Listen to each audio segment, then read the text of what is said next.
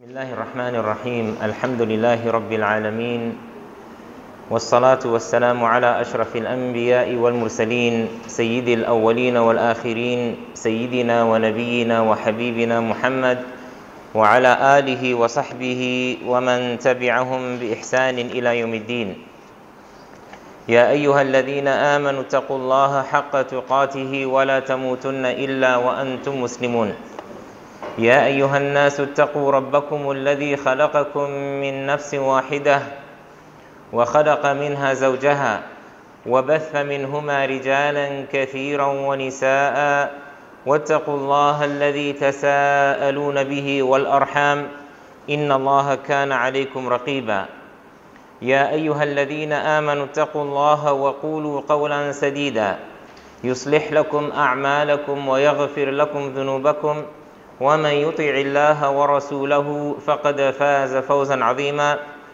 أما بعد فالسلام عليكم ورحمة الله وبركاته.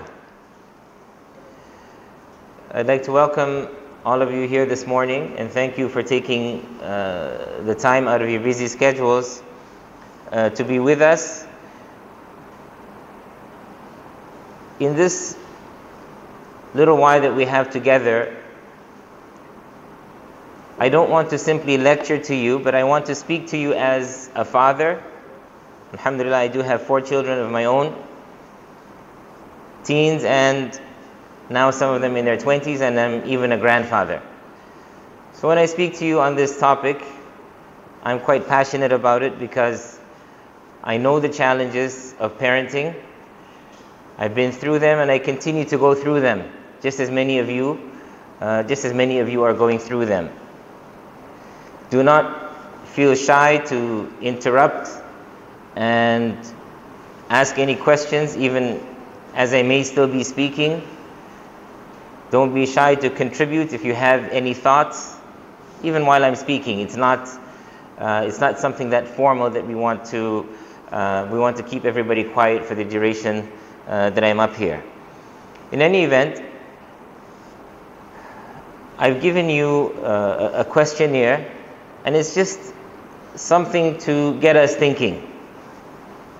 So if you'd be kind enough to fill those out, and then we'll collect them in a few minutes, and during the break perhaps I'll go through them, and if there's anything that I wasn't going to address and I see now that it needs to be addressed, inshallah ta'ala, I will do so. Alright? So what we want to do when we speak about raising children, of course, there are many different aspects of raising children.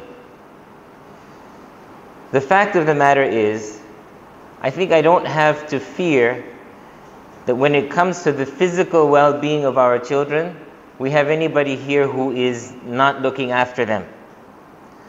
Alhamdulillah, your children are being fed well, they're being clothed well. If anything happens to them, you're giving them medical attention. There's really no need for me to harp on those because by the grace of Allah Azza wa Jal, I think we have that covered.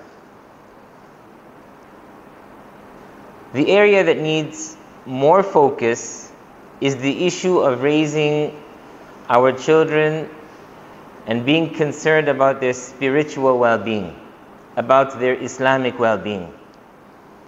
One who looks around today, yes, alhamdulillah, we do see a great deal of good, but we also see things which are quite concerning. And perhaps that is a sign of the times, but that doesn't mean we have to go with the flow. Remember that the Prophet ﷺ did tell us that Islam came about as something very strange, and it will return in a similar fashion.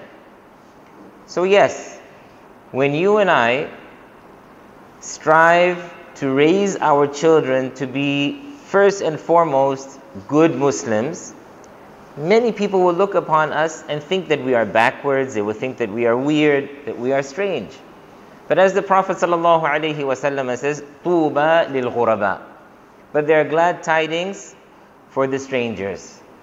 Right? Because we are not concerned about what the people think, we are worried about the ultimate well-being of our children, and this is what we're going to discuss in just a short while. Let me begin by reminding myself and the rest of you of what Allah subhanahu wa ta'ala has told us.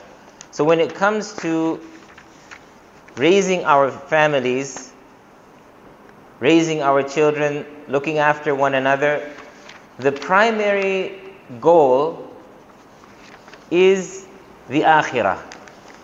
We are not saying that we only think about the hereafter and we don't worry about anything in the life of this world.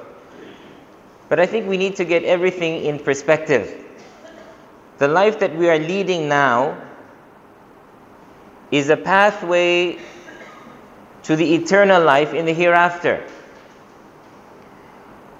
And the outcome, if you will, or how we will end up in the hereafter really is dependent on how well we do here in this world. So we need to be cautious and careful and always remember the purpose of our being. In general, Allah subhanahu wa ta'ala tells us, وَمَا خَلَقَتُ الْجِنَّ وَالْإِنسَ إِلَّا لِيَعْبُدُونَ. This is the primary purpose of our being. Allah tabaraka wa ta'ala created us and He placed us in this world, and what He expects of us is to worship Him. And without getting into any great details of what worship is, I do want to say that worship is not restricted to the masjid. Worship is not restricted to the month of Ramadan. When we speak of worship, we speak of it in a very broad manner. Basically, to live our lives, every aspect of our lives, in a manner that is pleasing to Allah subhanahu wa ta'ala. The way I do business, if I'm conscious and aware of what pleases Allah and what displeases Allah, so that I can do those things which will please Allah and I can avoid those things which displease Allah, this is ibadah. When I go to sleep, if I think about how the Messenger of Allah sallallahu alayhi wa sallam taught us to sleep and what to say before sleeping and so on and so forth, my sleep becomes an ibadah. So it's not restricted to only those formal acts of worship, but alhamdulillah, ibadah is very broad. So we have been created to worship Allah, and another way we can put it is to live our lives in a manner that is pleasing to Allah. This in a general manner. طيب. Therefore Allah subhanahu wa ta'ala, as you see here in Surah At-Tahrim, He says, Tabaraka wa ta'ala, Ya ayyuhal ladhina amanu. So He is addressing each and every one of us. Those who claim that we believe in Allah. Those who claim that we are going to be meeting Allah and answering to Him for all that we have done here. So now we have to pay attention. He is addressing us. Ya ayyuhal ladhina amanu, qu anfusakum wa ahlikum nara. This is what it is all about. Protect yourselves and your families from a fire. And of course, here the fire means the fire of Jahannam.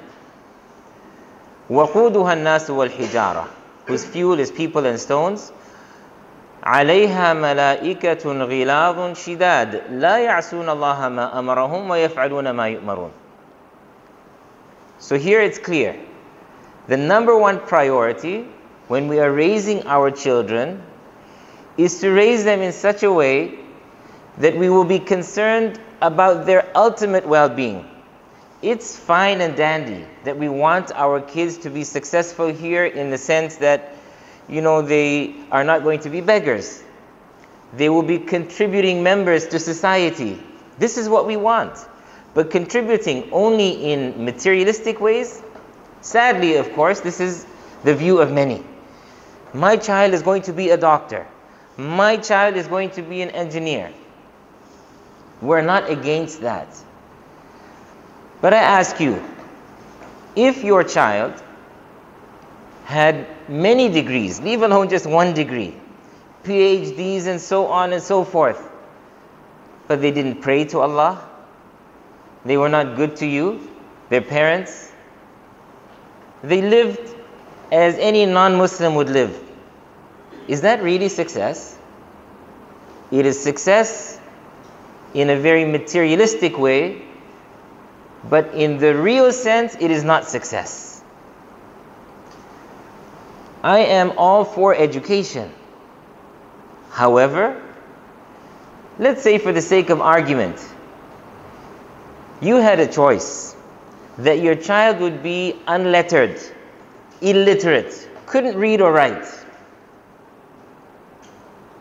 but would be like many of those out there who are not concerned about their deen. Religion doesn't matter to them. But they are wealthy. They were able to get fantastic jobs because they are so highly qualified. Or, as I said, you have a child who is unlettered, but alhamdulillah, regular with the salah, good to you as their parents, etc., etc. Which of the two would you prefer? Of course, the mu'min, the believer, will prefer the latter. Not that we're saying we don't want them to be educated, but I said if there was a choice between the two, it's a no-brainer. Because the second, insha'Allah, will take my child to Jannah, where we will live with them bi'idhnihi subhanahu wa ta'ala. And therefore Allah Jalla wa ala is telling us, protect yourselves and your households and your families from that fire, the fire of Jahannam. May Allah subhanahu wa ta'ala protect us all from that fire, and may He subhanahu wa ta'ala grant us the ability to raise our families in such a way that we would have protected them from the hellfire as well. When it comes to the issue of our families, then we need to rest assured that it is a great burden. It is a huge responsibility. The Prophet ﷺ told us that all of us, when it comes to our relationship with each other, are as shepherds.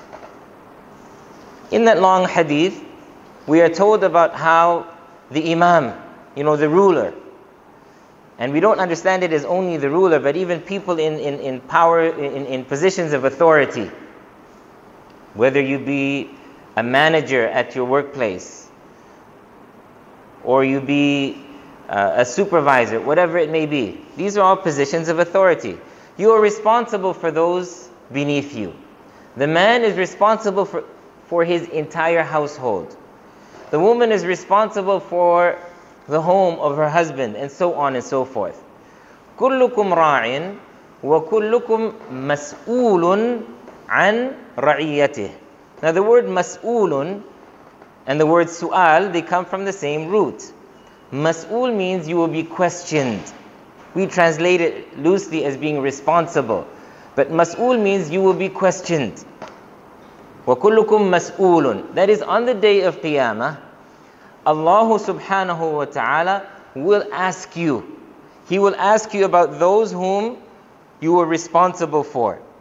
So you and I as parents will be asked by Allah, according to this hadith, as to how we raised our children. I want you, as I would like myself, to think about this. What do you think Allah is going to ask us on that day about our families? Did you provide the most luxurious home that you could for them? Did you put them through the best possible university you could find for them? Are these questions that you really think are going to be asked on the day of Qiyamah? Or do you think we're going to be asked about why our kids did not pray, for example? Why they didn't know the basics of their deen? There's an interesting story that took place with Umar ibn al-Khattab radiyallahu anhu ardah, where a father came and complained to Umar radiyallahu anh about his son. And so Umar radiyallahu anh summoned the son and asked him, what is the matter? How come you are so disrespectful towards your father? And do you know what the answer of the son was? And this is an eye-opener, and it is something for us to think about, because this may happen to us on the day of Qiyamah. The son responded by saying, Ya Umar, Ya Amir al-Mu'mineen, before I could behave badly towards him, he behaved badly towards me. He didn't teach me what it is to be a good son. He didn't train me to be a good son.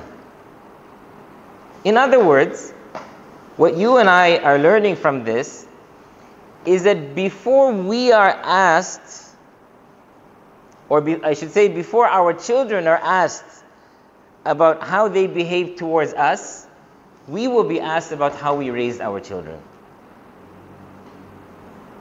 This is a scary thought. It's easy to blame kids, but who raised those kids? Who was responsible for the way that they turned out? It is me and it is you. Allah Jalla wa Ala brought them into this world through us. Children are an amana. Children are a responsibility. And let me tell you another incident that took place between a man and a scholar. So this man comes in and says to the scholar, Ya Sheikh, I have good news. My wife has given birth. We have our first child. Awsini, give me some advice. What do you think the response of the Sheikh was? I mean, he was exaggerating, but he wanted to get a lesson across. He said, your wife gave birth and now you're coming to ask me? It's already too late. It's already too late. As I said, it's an exaggeration, but it is to get a point across. The point is this: parenting begins even before the child comes into this world. Children have rights over us. And I want to stress the fact that before we think about our rights over our children, let's think about our children's rights over us. Before you and I get married, this is what the Sheikh was implying, that you should have come to me even before you got married. I would have taught you the guidance of the Prophet ﷺ. When you seek out a spouse, seek out someone who is righteous and pious. Seek out someone who is religiously committed. This goes for both parties, for the man as well as the woman. فَظْفَرْ بِذَاتِ الدِّينِ. The Prophet ﷺ told the men that yes, you will look for these types of qualities in a woman, but the one that you should focus on the most is ذات الدين, the one who is religiously committed. Similarly, when he ﷺ addressed the awliya, the guardians of the women, said, if someone comes and proposes for one of your daughters and you are pleased with his character and his religious commitment, then go ahead and marry them off. Otherwise, there will be a great deal of fitna and corruption. People have a tendency of saying, I don't know what's wrong with my kid. This kid was born a devil. All kinds of things. But we are reminded by the Prophet ﷺ that children are born pure and innocent. No child is born a devil. No child is born, ill-mannered. No. That will all depend on the parents. He says, sallallahu alayhi wa sallam, كُلُّ مَوْلُودٍ يُولَدُ عَلَى الْفِطْرَةِ. So every newborn is brought into this world upon that fitrah. Think of that child as a piece of clay. And you are the one who molds that child. That child will pick up characteristics from you. Not everything is genetic. There are many things which are learned. So those children will learn from us. Anyways. So the idea is this. We need to first and foremost understand that great responsibility that we have towards our children. But remember this, nothing is ultimately in our hands. The moment we think we can accomplish things because of our knowledge and because of our experience and so on and so forth, that is the moment we have gotten ourselves into trouble. Believe me, there isn't a single thing in this world that you and I undertake except that we need the help of Allah subhanahu wa ta'ala. We cannot accomplish anything without Him. And therefore, Allah and His Messenger sallallahu alayhi wasallam guide us towards turning to Him subhanahu wa ta'ala, begging of Him from the outset, begging of Him from the time you even imagine having kids, to grant us righteous offspring. This is in Allah's hands. And when we talk about granting us righteous offspring, it's more than just, Ya Allah, help me so that my child will be pious. In other words, automatically you'll take care of it. No. It's deeper than that. Ya Allah, grant me and my wife, Ya Allah, grant me and my husband the strength and the ability to raise our children in a manner that pleases you. Inna Allah ala kulli shay'in qadir. He subhanahu wa ta'ala listens to all our du'as. And although there is nothing wrong with requesting others to do du'a on our behalf, except that nobody will have more ikhlas in their du'a for you than you yourself. Is that clear? I'm the one in need. أَمَّنْ يُجِيبُ الْمُضْطَرَّ إِذَا دَعَاهُ. So if you look to the Quran, Allah subhanahu wa ta'ala, وَإِذَا سَأَلَكَ عِبَادِي عَنِّي فَإِنِّي قَرِيبٌ أُجِيبُ دَعْوَةَ الدَّاعِ إِذَا دَعَانِ فَلْيَسْتَجِيبُوا لِي وَلْيُؤْمِنُوا بِي لَعَلَّهُمْ يَرْشُدُونَ. So if you look to the Quran, you look to the Sunnah of the Prophet sallallahu alaihi wasallam, the direction is always for us to turn to Allah subhanahu wa ta'ala on our own. It is fine to ask others, but don't rely on the dua of others. Rely on yourself to turn to Allah, because you know your needs better than anyone else. You can be more sincere towards yourself than anyone else. When you pour your heart out before Allah Jalla wa Ala, He listens subhanahu wa ta'ala. To remind ourselves of our need for Allah, Ya ayyuhan nas antumul fuqara'u ila Allah. O mankind, you are those in need of Allah. Allah is not in need of us, while Allah is free of need. Wallahu huwal ghaniyul hamid. So we are in need of Allah for every single thing. So from the outset, it's all about us asking Allah Jalla wa Ala. There are many du'as, many supplications that we can say, begging of Allah subhanahu wa ta'ala to grant us righteous offspring. One of them is mentioned here, وَالَّذِينَ يَقُولُونَ رَبَّنَا هَبْ لَنَا مِنْ أَزْوَاجِنَا وَذُرِّيَّاتِنَا قُرَّةَ أَعْيُنٍ وَجَعَلْنَا لِلْمُتَّقِينَ إِمَامًا.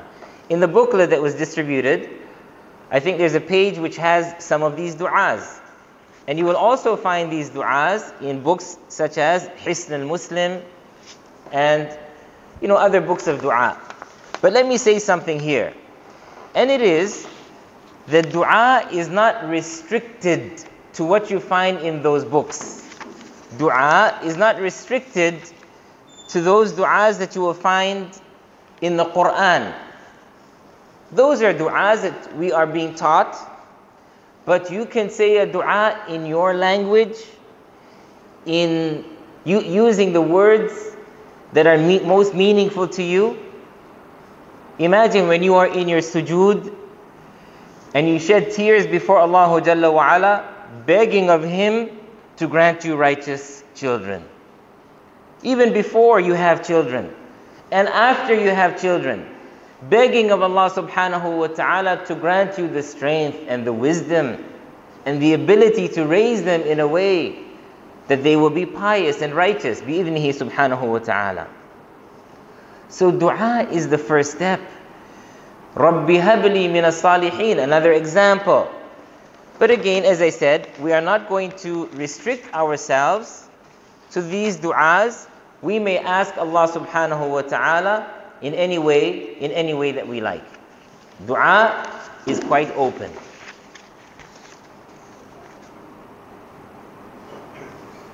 I said to you a while ago how that Sheikh was responding to his student when he said, it's already too late. Well, perhaps one of the things he was referring to also is not only would he have directed him before he got married on what to look for in a spouse, but then after marrying, what are some of the things that need to be done? So before being intimate with the spouse, there's a dua that we have been taught. Bismillah, Allahumma jannibna shaytana wa jannibi shaytana ma razaqtana. So you want your child to be protected from the shaitan. This is even before the child is born, before the child is conceived. So this is why the Prophet ﷺ said, when one of you comes to his wife, say this dua. In other words, before being intimate with her, so that should a child be the result of that meeting between the two of you, then insha'Allah, they will be protected from the shaitan. You know what they say, prevention is better than cure. But unfortunately, I think many of us forget about these types of instructions. For some reason, we as human beings, and this is the case with so many things, even when it comes to protection from the jinn or from black magic, or Allah forbid when somebody is afflicted with such things, they seem to think the more complicated the solution, the more effective it's going to be. Whereas that is not true at all.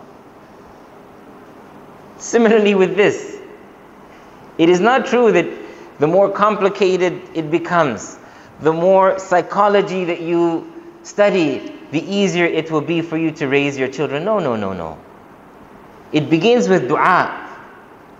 It requires ikhlas. These are practical steps. These are not just theories and ideas. These are guaranteed steps. How can we say that they are guaranteed?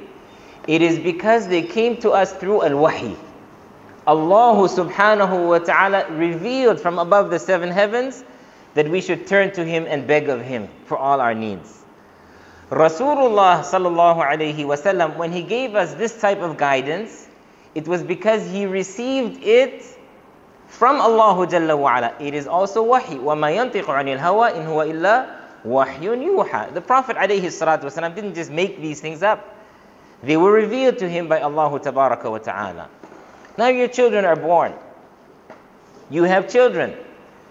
How many of us on a regular basis recite something simple over our children? Look at this dua. The greatest of all mankind used to recite this over his two grandchildren, Al-Hasan wal-Husayn, radiyallahu anhuma. If he was doing so, don't you think that we probably have a greater need of doing so? Now the dua as you see it is how it is said if you are reciting over two children. U'idhukuma, the two of you. I seek refuge with Allah for the two of you. If you have just one child, for the male you say u'idhuka. For a female, u'idhuki. And if you have more than two, so that is 3 or more children, you can say u'idhukum. You know, people do bedtime stories. I'm not mocking any of that. It is fine. We sit and we recite. Alhamdulillah, many of us have the habit of reciting the surahs with our kids before they sleep. Alhamdulillah.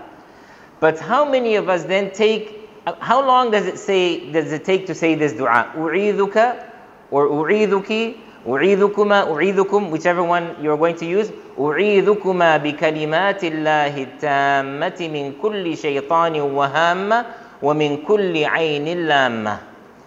What, did that take me more than 15 seconds? It doesn't take long. And you know when it's going to work? I know I'm taking a long time on this, and people may be thinking, but I want some practical tips on raising children. But this is practical, and this is the most effective method. When you place your trust in Allah, this will work when this dua is not said as a habitual thing. In other words, it doesn't become something like brushing our teeth before going to sleep. But rather, every time we say this dua, we acknowledge and we realize whom we are turning to. And we are confident that Allah is listening to us and will respond to us. This is the frame of mind that you and I need to be in when we are saying these type of du'as. أُعِيذُكُمَا بِكَلِمَاتِ اللَّهِ التَّامَّةِ مِنْ كُلِّ شَيْطَانٍ وَهَامَّةٍ وَمِنْ كُلِّ عَيْنٍ لَامَّةٍ. Ya Allah. This is coming from the heart. You are begging of Allah subhanahu wa ta'ala to protect them from every single harmful thing. From every devil, even from physical harms. The vermin, even from the evil eye. From people being jealous. Yes. Instead of looking elsewhere and instead of looking for complicated solutions, here is a great solution right here. A daily dose of this dua, imagine what it can do for you and your children. So every day, why not? It doesn't take longer than 15 to 20 seconds for you to say it. You haven't memorized it, so have it printed out. Big deal. Believe me, you'll memorize it after the first week or two. Alright? It's fairly simple.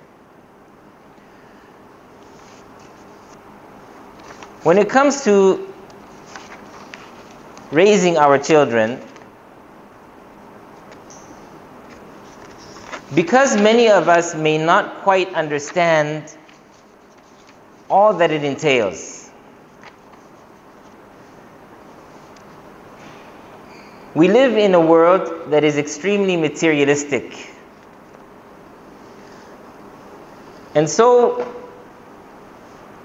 even before your child is born, you may start now thinking about their education. I don't want anybody to think that I'm mocking any of those things. I am not. But I'm just trying to put things into perspective. I'm sure it's probably the case here as well. But I know in Canada, for example, it is very common that the moment a couple finds out that the wife is pregnant, they'll go and they'll take out this policy. You know, there are certain types of insurance policies. It's for their education. Some sort of an education policy. I forget the exact name right now. But there are many packages out there. So you start contributing from now, so when your child reaches university age, their education will be taken care of. Because education is expensive. You know, you're looking at a minimum of $30,000, $40,000 a year for that child's education.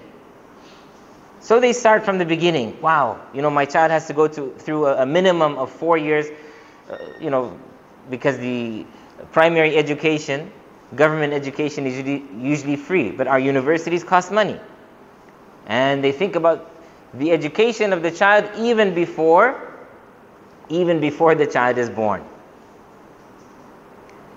Then you have this fear of what's going to happen. We have children and who's going to provide for them, and we need a bigger home. All of these things may be valid concerns, but they should never be number one on the list. As I said before, number one on the list is the spiritual, the Islamic well-being of the child. The other things, listen. Allah subhanahu wa ta'ala has taken it upon Himself to provide for us and our children. نَحْنُ نَرْزُقُكُمْ وَإِيَّاهُمْ. And in another ayah, نَحْنُ نَرْزُقُهُمْ وَإِيَّاكُمْ. So don't worry about having children. Allah Jalla wa Ala will look after you. Ultimately, that will be taken care of. بِإِذْنِهِ subhanahu wa ta'ala. It doesn't mean you have to be lazy. No, you have to strive. You have to work hard. You have to save. All of those things. But here what we're being reminded of, يَا أَيُّهَا الَّذِينَ آمَنُوا إِنَّ مِنْ أَزْوَاجِكُمْ وَأَوْلَادِكُمْ عَدُوًّا لَكُمْ فَاحْذَرُوهُمْ. O you who have believed, indeed among your wives and your children are enemies to you. How could your spouse and how could your children be enemies to you? It doesn't mean everybody's spouses and everybody's children are enemies to them. But how is it that they could be your opponents? They could be on the opposite side. That could be the case when, in order to please them and in order to give them, quote unquote, a better life, you are not concerned about how you're going to earn. So you will look to haram sources and not think twice. Why? Listen, I have to fend for my family. I need to provide for them. In order to please our children, and you know this happens especially when the children start getting older and they start becoming quite demanding, and so we think, well, you know, just so I don't lose my children, let me give them whatever they ask for. Well, look at society today and you see what the result of that is. They become spoiled brats. They don't appreciate anything. I'm not saying that about all children, but there are many out there who don't appreciate anything, and they end up turning against you. You have to bend over backwards to please them, and you doing so very often leads you to displeasing Allah, and this is how they become your enemies. Wal-'iyadhu billah. So once again, we need to keep everything in perspective. As I said to you earlier, I'm talking about practical means of raising righteous children. Maybe you were expecting a lot of theory and a lot of, psychobabble garbage. I'm not about that. We are looking at the Quran and the Sunnah of the Prophet sallallahu alaihi wasallam. Then, of course, there are other practical means that we will come to as well.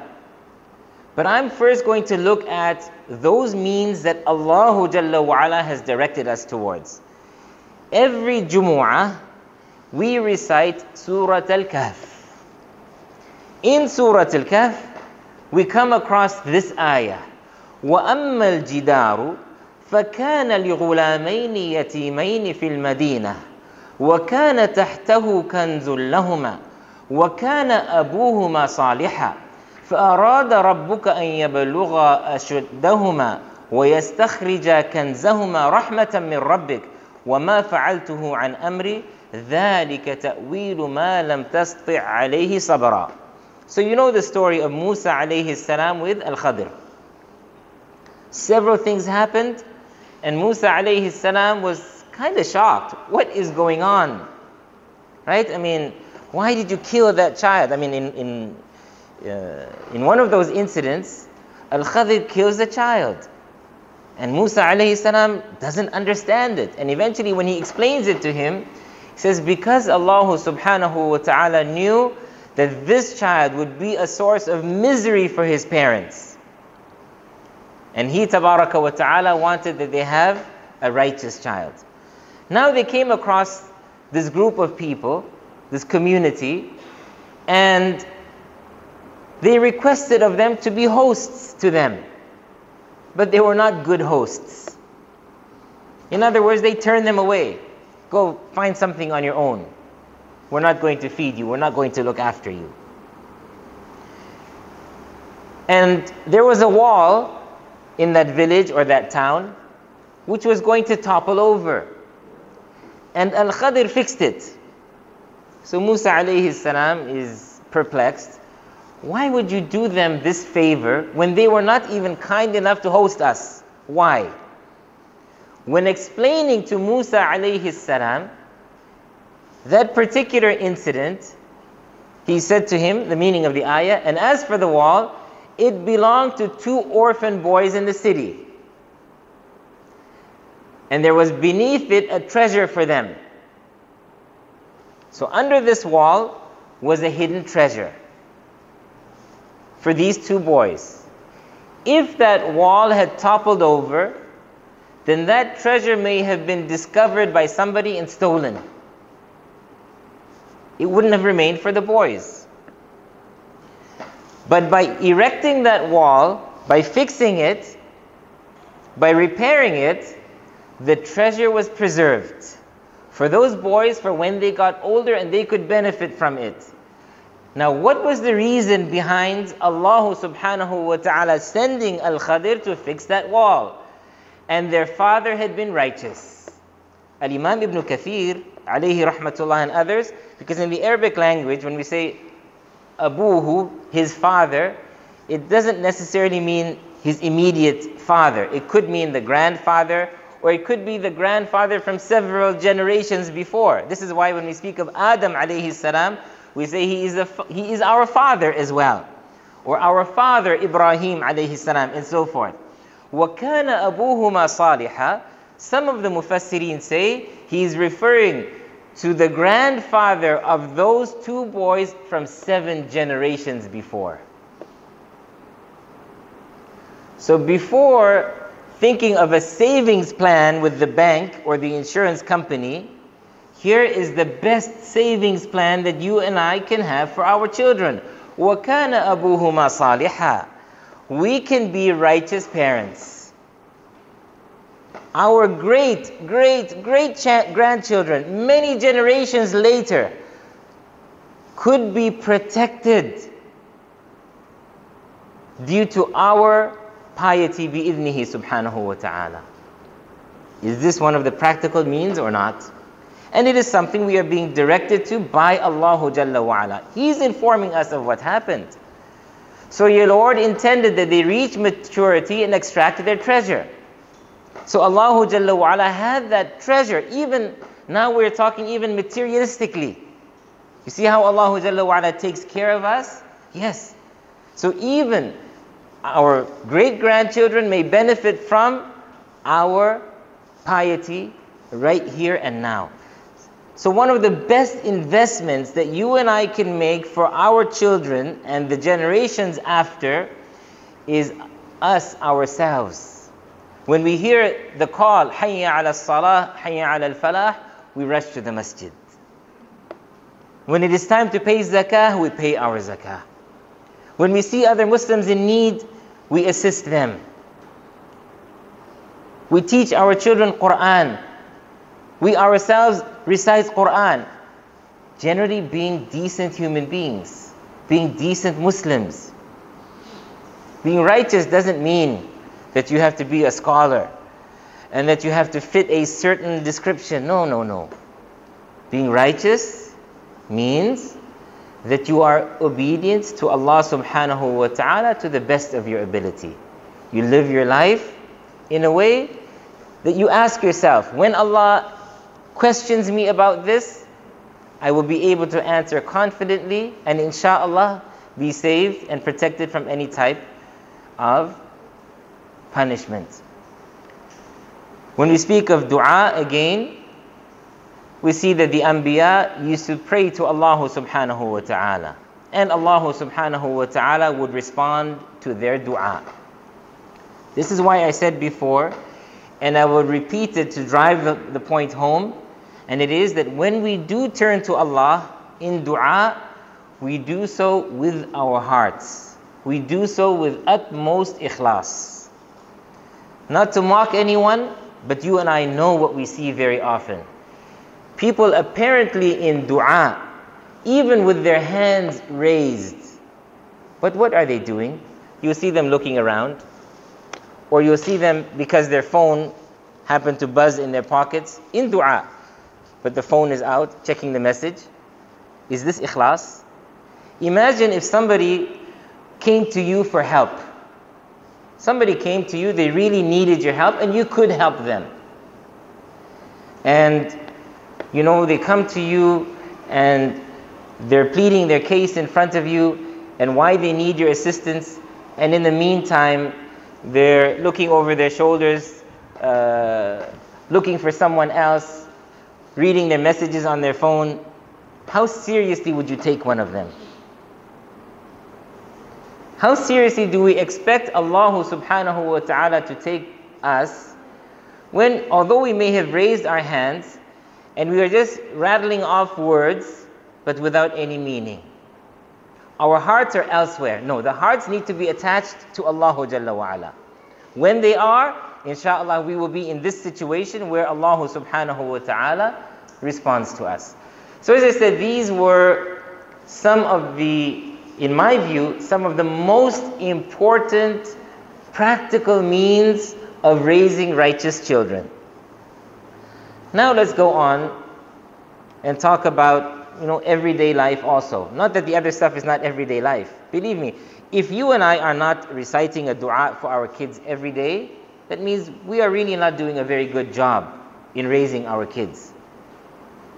Because we need Allah's help day in and day out. In any event,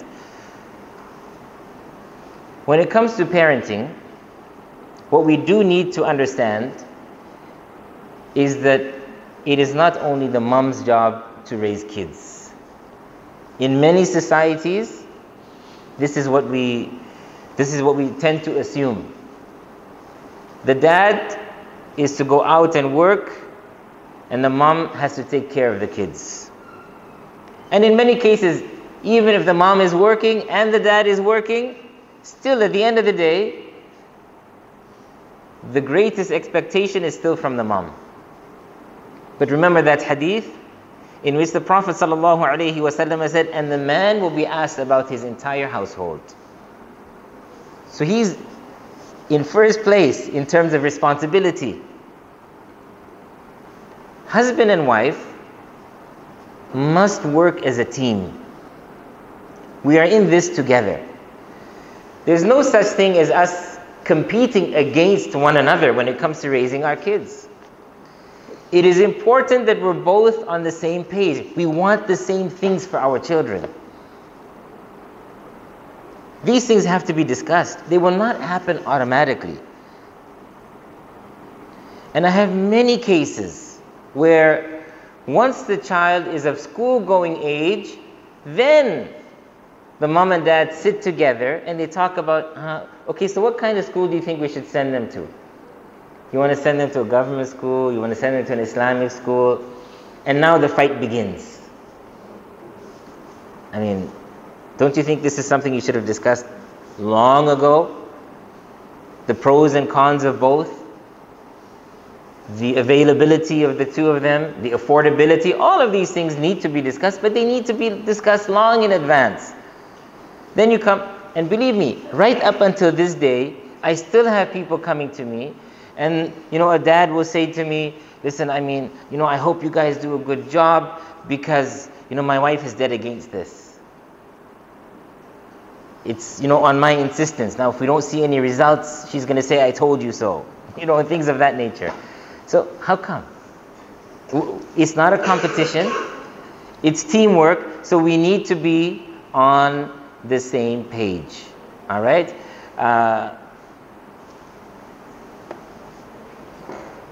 As with any company, let's say, or any business, when there are partners involved, sometimes in order to make things more efficient, it works if we delegate responsibilities. You are in charge of a certain area. You are in charge of a certain area. There's nothing wrong with that. Not that the other one has no responsibility. It is just that, kids, as they grow, they become smarter and smarter. They learn, I don't know how, but they learn how to play us against one another. They learn sometimes that dad is really soft when it comes to the candy department, and mom is really soft when it comes to the sleepover department. So if I want to go here, if I want to go there, I'll go to mom. If I want candies, I go to dad. Right? So, husband and wife, they need to lay down certain ground rules. This is going to be our policy. So it's not as though one is going to make the decision without the other knowing. We both have decided, between the two of us, that we will allow certain things and we will not allow certain things. So if our son or daughter comes to me, the dad, and asks me, I will have the same answer as you, the mom. Although, as I said, there's nothing wrong with saying that, listen, I'm going to refer the kids to you whenever it comes to X, Y, and Z. When it comes to A, B, and C, you refer them to me. Those who are parents understand, because in certain areas you need to be a lot more firm, and in some cases, mom is more firm than dad, and in other cases, dad is more firm than mom, right? So they need, whatever mom says, I agree. Whatever dad says, I agree. All right, so there's nothing wrong if we do distribute, if you will, these responsibilities among us. The next point is speaking about when our kids get older.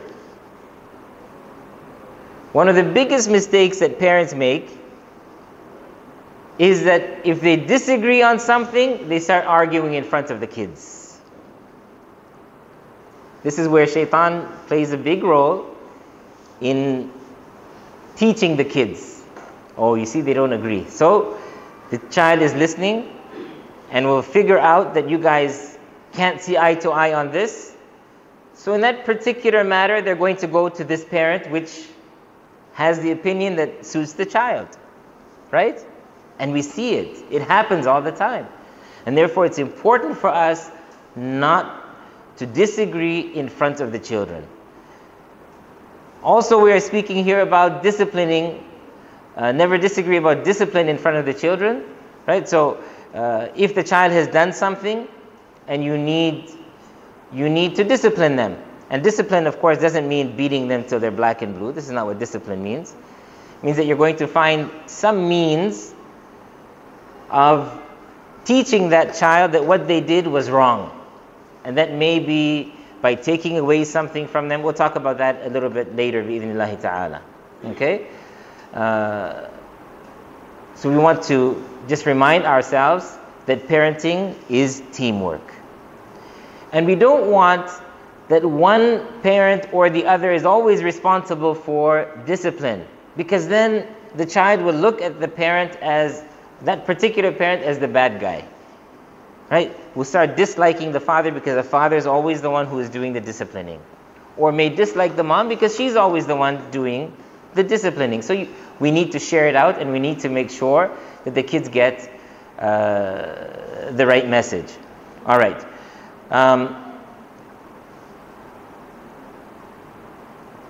We're going to discuss now, before we break, the importance of environment and the importance of setting a good example. And I think these things are quite obvious to all of us. Let me simplify things from the outset by reminding every one of you that you, as the parent, are your child's first hero in this life. When a child looks at mom and dad, you mean everything to them from day one. You are their hero. You can never do anything wrong. Remember, they're very young. So as far as they can see, wow, you know, mom is number one. There can't be anybody better than mom. There can't be anybody better than dad. And you can see it put into action by the way they imitate us. When we talk about environment and we talk about setting an example, they start imitating us from a very young age in all sorts of things. Many of you who are already parents witness that. They might even imitate the way that you hold the phone. They want to hang on to something and pretend that it is a phone and that they are, you know, texting and messaging people because they see you do it all the time. They're doing it because they've seen you do it. When you stand for salah and your 2-year-old daughter quickly rushes and tries to put on a hijab and join you, why? Because she wants to imitate you. She sees you doing this. Our children, before they can even speak, when they see us recite Quran, I had it with my own kids. You see them sitting next to you, they don't even recognize a single word of the alphabet. They're like 2 years old, right? And because you're reciting Quran, and you know, by that time, maybe some of them know Al-Fatiha or some of the words of Al-Fatiha, but they don't know Quran. but you see they move their lips and they may say words, they don't mean anything, but they're trying to imitate you. Why? Because you're reading Quran and they want to do as mom is doing. They want to do as dad is doing. Our kids will imitate us. And you notice on the bottom of every one of these slides, it says children learn what they live. And I usually extend it and I say that for the most part, they will then live what they learned. And many studies have shown people who in their lives end up being violent. People who are violent towards their wives or who are violent towards their children. They pick that up from their parents because they were raised in that environment. It was ingrained in their minds. And so to them this is normal. And they repeat that behavior. All right? The home environment. Remember that hadith again. كُلُّ مَوْلُودٍ يُولَدُ عَلَى الْفِطْرَةِ. Every child is born in that pure and natural state. We have a tendency of telling kids to do whatever we say and not to do what we do. And of course, actions speak louder than words. So if a parent is telling their kids not to smoke, for example, because it kills and it's so harmful and so on and so forth, and then they see their parents smoking, what kind of message is this sending the child? And the child asks, but Daddy, you smoke, how come? Just do what I say. Don't worry about what I do. That is not going to be meaningful at all. As long as you're doing it, then it must be all right. And so the child will end up doing something similar. Okay? As we said earlier, remember that you and I, as parents, are role models for our children. They need to observe and they need to see us from the beginning. Praying and being respectful and using good language and having good manners and so on and so forth. And I think sometimes about the hadith of the Prophet sallallahu alaihi wasallam, wherein he says, salawatu rabbi wa salamuhu alayhi, that the best salah, so for men in particular, praying in jama'ah in the masjid, the fara'id, this is the best thing we can do. But after praying the fara'id in the masjid, which is the best salah that a man can offer? In other words, the nawafil or the voluntary prayers, is it best to offer them in the masjid or in the home? At home. There's nothing wrong with offering them in the masjid. But he said, sallallahu alaihi wasallam, to offer the voluntary prayers in the home is better than in the masjid. Okay, there are many, many reasons for that.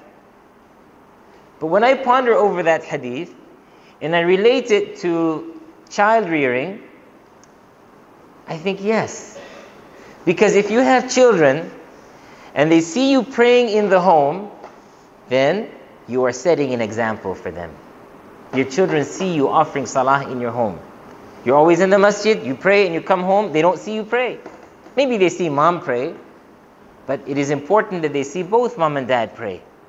And so when you come home and you pray your nawafil, you pray your sunnah at home, mashallah, tabarakallah, the kids are going to pick up on that. And I cannot emphasize enough that whole concept of actions speak louder than words. We can talk until we are blue, but if our kids don't see us walking the walk as we talk the talk, it is not going to have an impact. If they see us doing certain things, they will become accustomed to them. They will want to pray. They will want to recite Quran. Our kids will want to go to the masjid. Where are you going, Dad? I'm going to the masjid. Oh, I want to go with you. It's wonderful when the child is crying to join you to the masjid. This is something that you want. That they love that masjid. We speak about good manners. Here's a big one. There are many of us who outside the home, anybody who sees us will think that we're an angel. Everything is please, thank you. There's all this politeness. May I offer you something? You know, you won't eat before somebody else eats. You don't drink before somebody else drinks. You know, if they look at you, mashallah, it is as though you're an angel who came from heaven. And your kids are watching you and they're like, dude, that's not my dad. Like, who is this guy? Because at home, give me this, give me that, right? Worried about himself. Of course, it goes both ways. True or not? Therefore, the best of manners are the ones that begin at home. Even Rasulullah sallallahu alaihi wasallam, what did he tell us? The best of you are those who are best to the people outside. And then you're sometimes good to your families? No. Said your iman can be measured by how well you treat your family. خيركم خيركم لأهله. The best of you are those who are best to their families. So those good manners, that politeness and that kindness and that wonderful, welcoming attitude that you have, it starts at home. Who you are is determined what you're like at home before it is outside. Outside, let's be very frank with one another. Very often, people put on a show. They don't want to look bad in front of others. Look, some of them will even tell their kids, if somebody asks you, don't tell them. Huh? If by mistake the kid starts to speak about something that is embarrassing to you at home, you give them that death stare. Right? If looks could kill, they'd be flat on the ground because you don't want your secrets exposed. This is the reality of life for many of us. Therefore, it all begins at home.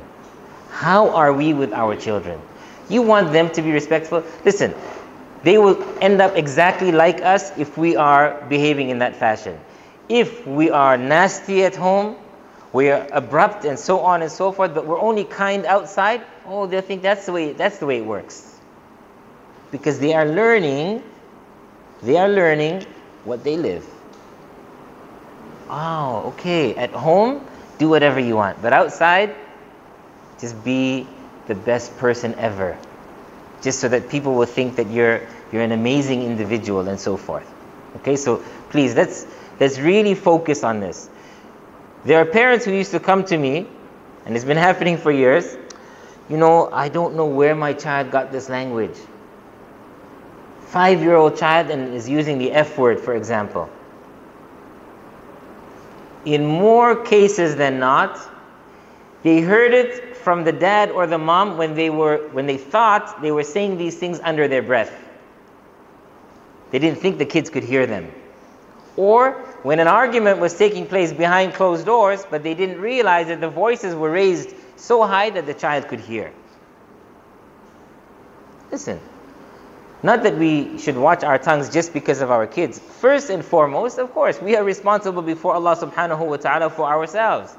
But then it's another responsibility that our kids, we don't want them to pick up those things from us. Some teachers complain about kids being angry all the time. Do a little bit of digging and you will see that either one of the two parents are like that at home. And so the kid picks it up from the parent. It's not that the kid was born that way. This is a learned behavior. They learn to become impatient. They learn to become rude and so on and so forth. So let us not, look upon this lightly. Okay, so we've spoken about that. We've also talked briefly about the choice of school. And I think, this is a point that for the vast majority, inshaAllah ta'ala, it is quite clear. Okay? Our children's education is extremely important. There's no two ways about that at all. However, at the same time, times have changed. Whether it be in the West or it be in a Muslim country like here in Malaysia or in Saudi Arabia or any other Muslim country. Times have changed. People's values have changed. And so many of us end up looking for an alternative to the public school system or the government school system because there's not as much focus on moral values and so forth. If And this is the case. I'm talking particularly in North America, and I'm sure it may be the case here as well with some. I mean, if a person has no choice but to send the child to a government school, so a private school is out of the question, perhaps because of finances. Alhamdulillah ala kulli hal. Listen, it is not for everybody. If Allah has restricted my income, alhamdulillah, I do what I can afford. But don't make your children your enemies by taking out bank loans to educate them in an Islamic school. That is like a total contradiction. I'll pay interest so that my child can have an Islamic education. At the same time, I've waged war against Allah and His Messenger sallallahu alaihi wasallam. So it's a losing battle, right? So if I can't afford it, I can't afford it. Alhamdulillah ala kulli hal. Homeschooling is not an option for some. Why? Because, again, let's live very practically. Either because the parent who is at home doesn't have the patience or doesn't have the ability to carry out the program with the child, or because both parents have to work. A fact of life for some families again. So there are no options other than sending them to a government school or a public school.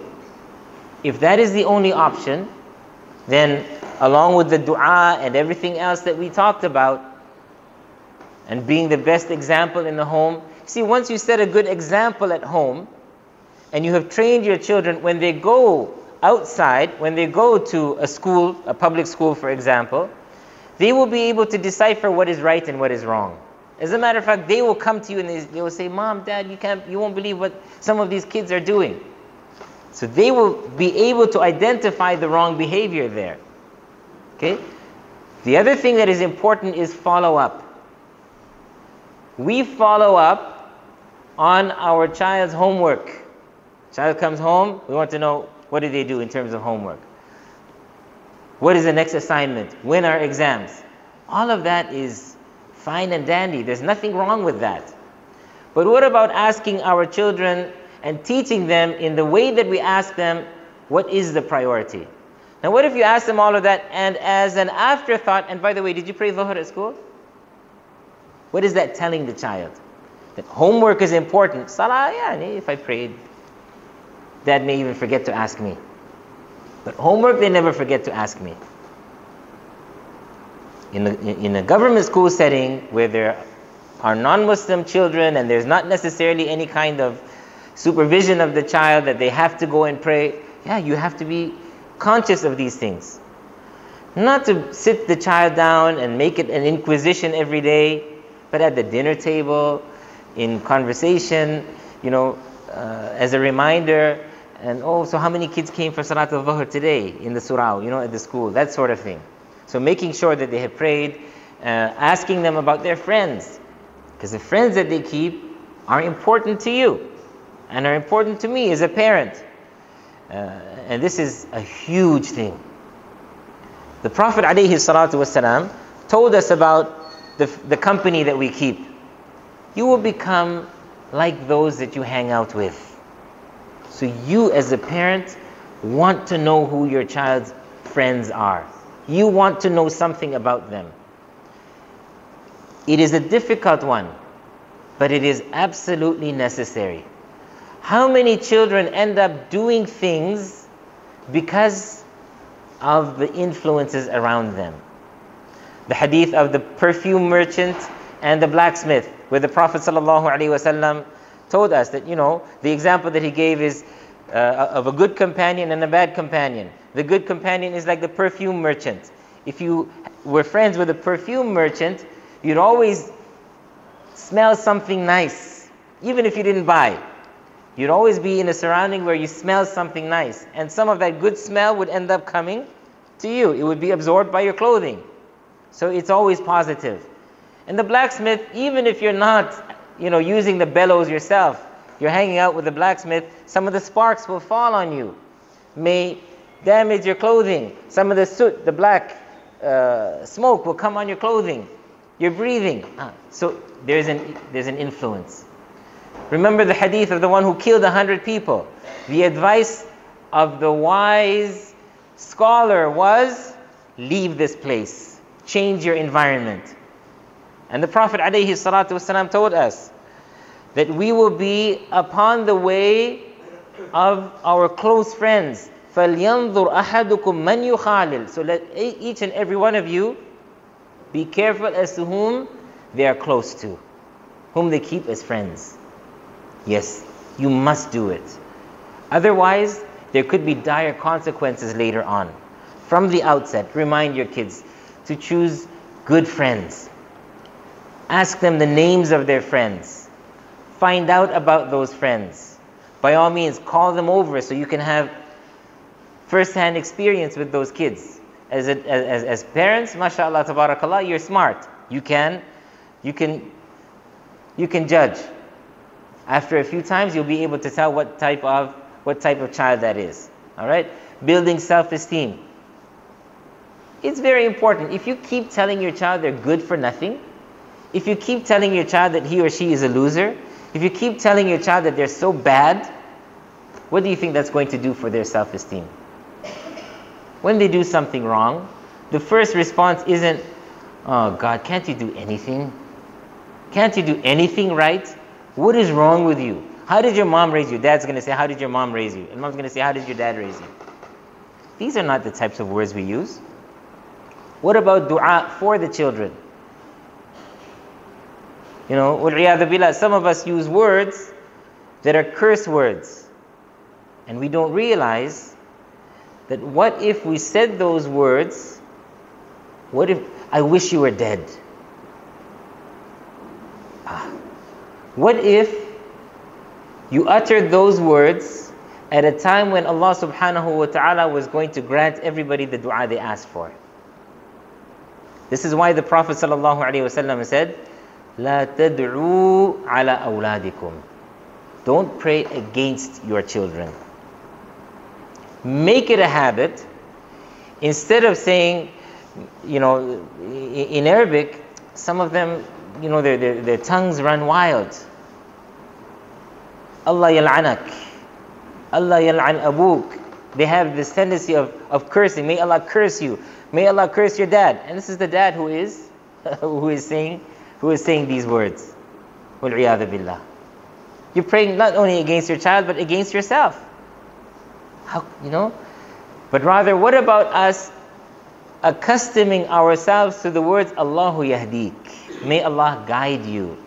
Allah yuslihak. May Allah correct you. May Allah rectify your affairs. These are the types of dua we should be saying. غَفَرَ اللَّهُ لَكَ. May Allah forgive you. Dua for them and not against them.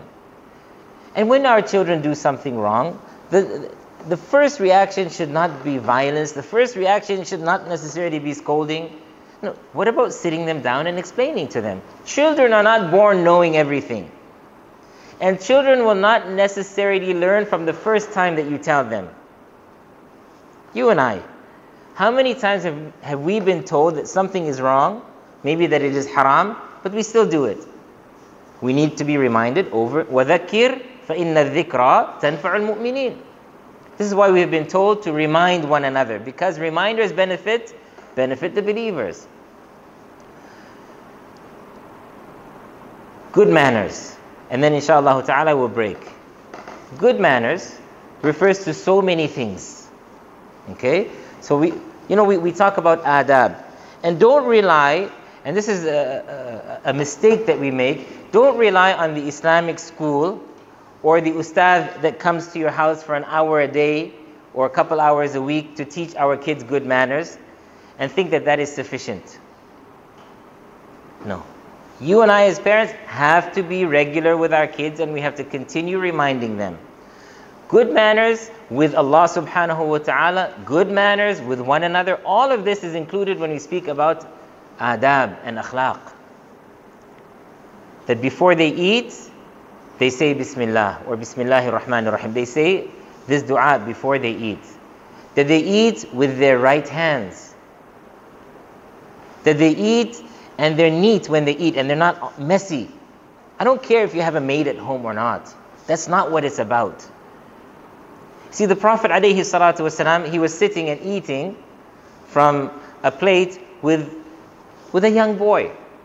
And that boy was, his hands were everywhere in the plate.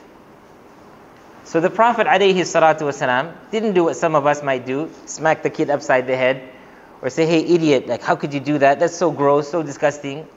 Nothing of that nature. Ya ghulam. Ya ghulam, oh young boy. When you want to eat, begin with Allah's name.